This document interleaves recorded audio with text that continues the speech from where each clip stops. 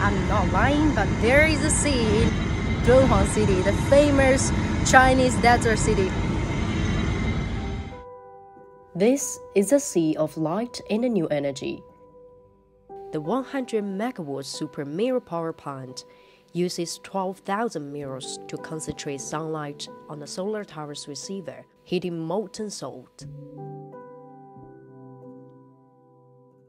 Can you see that?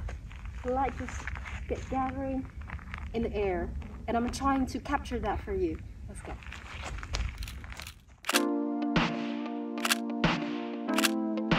Viewed from above, the plant resembles a tranquil ocean. But descending into it feels like entering a sci-fi still forest. 咱们这修了多久啊？18个月。 This plant was designed to generate 390 million kilowatt hours of power annually, which can reduce carbon dioxide emissions by 350,000 metric tons per year. Look at this.